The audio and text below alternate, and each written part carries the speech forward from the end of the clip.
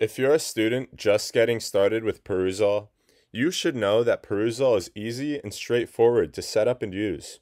To log into Perusall, type perusall.com into the address bar in your browser and click Login. Click Register. Create an account using your email address and password. Alternatively, you can log in with your Facebook, Twitter, or Google accounts.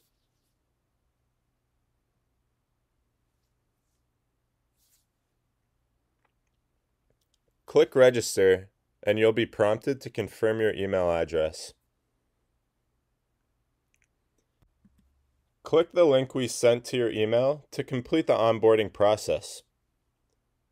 Then, click Enroll in a course, and click I am a student.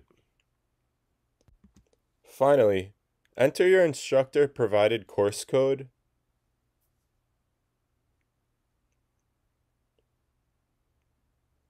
click Complete Setup, and you'll be enrolled in your course.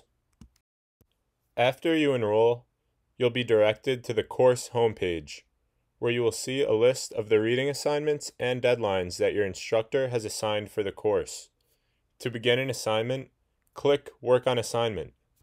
If you are accessing a textbook, you'll be prompted to either purchase the text with a credit card or enter a Perusall access code purchased from your college bookstore. Once you purchase the text or enter your access code, you'll be redirected to the text. Now that you have access to the text, you're ready to peruse and start a conversation. Click on the assignment you want to begin.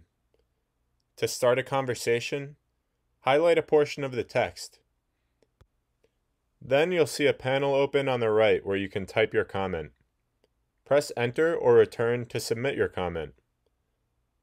Finally, click on a highlight to participate in an ongoing conversation.